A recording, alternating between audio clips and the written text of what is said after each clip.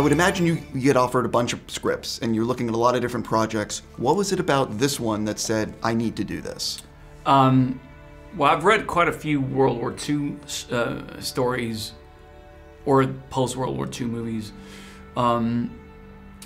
What made me excited about this one, the potential of this movie, was it felt very different. It felt very nuanced. It wasn't... Because that World War II narrative is often quite good versus bad. It's not very nuanced. It's often everyone on the side of the Allies are a hero and everyone in Germany is a villain. I thought it was interesting to read something that had a bit more complexity. And I read the novel, The Aftermath, and I thought it was fascinating. And the fact that this guy, this German, is not the stereotypical evil Nazi, but he's also not a hero. He's not Schindler. He's not fighting against the Nazis. He is trying to survive in Germany during the war, trying to protect his daughter. He's morally compromised because he lives in a house paid for by his wife's family's money, and they were all members of the Nazi Party. So there's a complexity there that made it very interesting to me.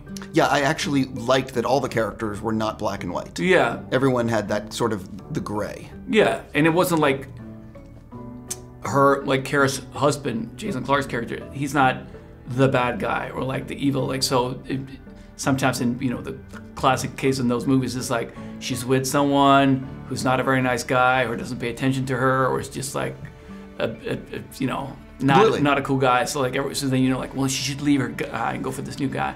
This makes it, the goal was obviously to make this difficult for the audience and to see both sides of the story and to understand the issues they're dealing with and the issues that we are dealing with and why she might be torn. I'm always curious. Some actors I speak to love rehearsals and they want to do as many rehearsals as they can, and others want to play it a little bit looser, like a little bit, but they want to keep it fresh on set. How do you like to prepare for a role, and how was it on this? For me, it kind of depends on the scene. They're definitely, I quite enjoy rehearsals.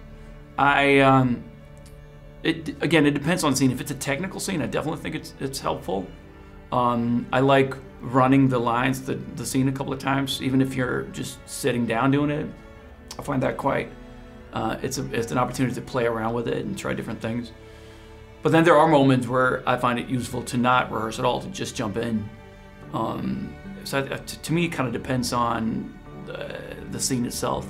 Sure. I heard that you basically you flew in here from a certain movie that I'm looking forward to for press. Yeah. I have to ask you. I butchered the way I wanted to bring this question up, but I have to ask you. I'm so excited for Godzilla Kong. What can you tease people? Well, we've been shooting for 2 months. We were in Hawaii for a month. We're in Australia. We've been in Australia for a month. I fly back tomorrow morning to continue, and I'm having so much fun. I'm loving it. I really am. It's tonally quite different from The Aftermath, and for most movies I've been doing the past 2 years, I've done a lot of slightly more cerebral, quite intense, emotionally intense dramas.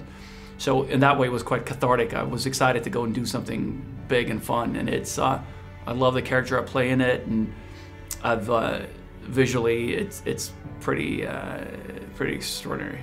Cannot wait. I already got to go. Congrats on everything. Thank you, man.